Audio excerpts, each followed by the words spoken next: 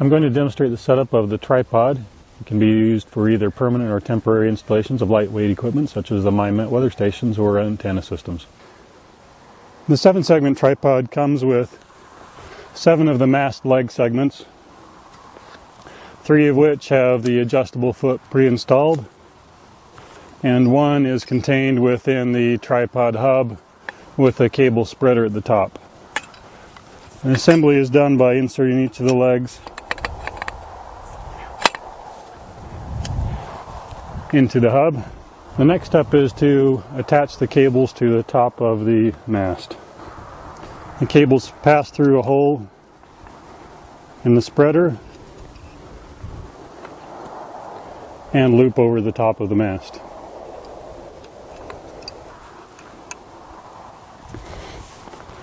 By looping the ends over the leg of the tripod, I'm also going to extend each of the legs to their maximum height. This allows for feeding the mast tubes from the bottom of the tripod.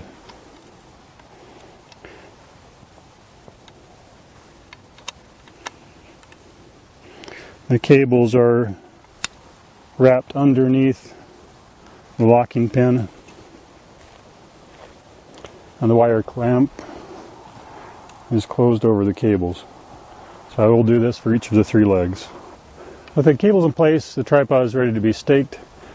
Each of the feet has 4 large holes. These are suitable for 1/2-inch rebar stakes.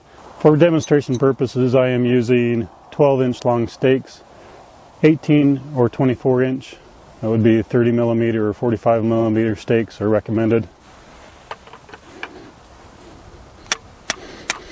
We're now ready to raise the mast. In this case, I've elevated the adjustable legs to the topmost position. This allows the mast to be fed from the bottom of the tripod. The equipment can be attached prior to elevating the mast. The locking holes allow for the mast to maintain the same orientation.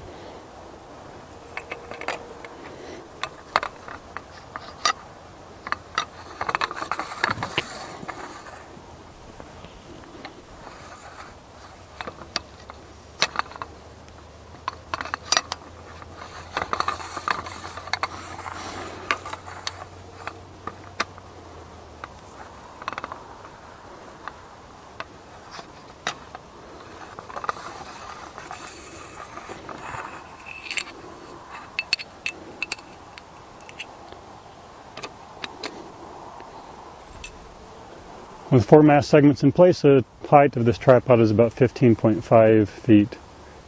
With the mast fully erected, the guide cables can be tensioned.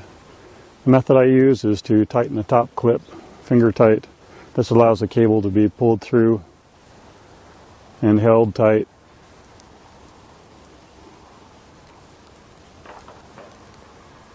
While tightening the nuts with the wrench. Once one side is snug with the wrench, then you can release your grip on the cable and tighten up both sides of the clip. When all 3 guide lines are tightened, the lower clips are positioned toward the bottom. This pulls the cable tight around the leg.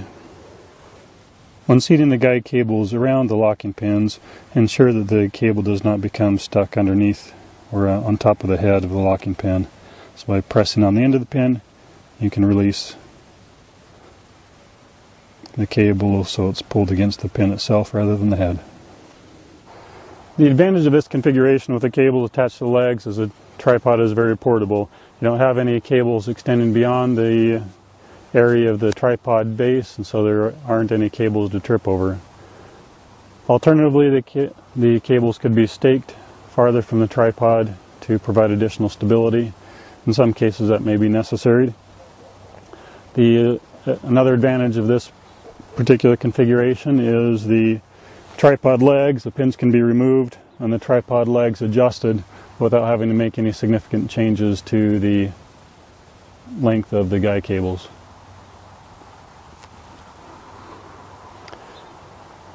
For servicing, the pin can be removed and the mast lowered and each segment removed until your equipment at the top of the mast is in an accessible position, and then reinserted. If the guy cables have already been tensioned, there is pressure on this pin and you'll have to press up firmly on the base of the mast in order to remove and insert the locking pin. The 10-segment kit has several advantages over the 7.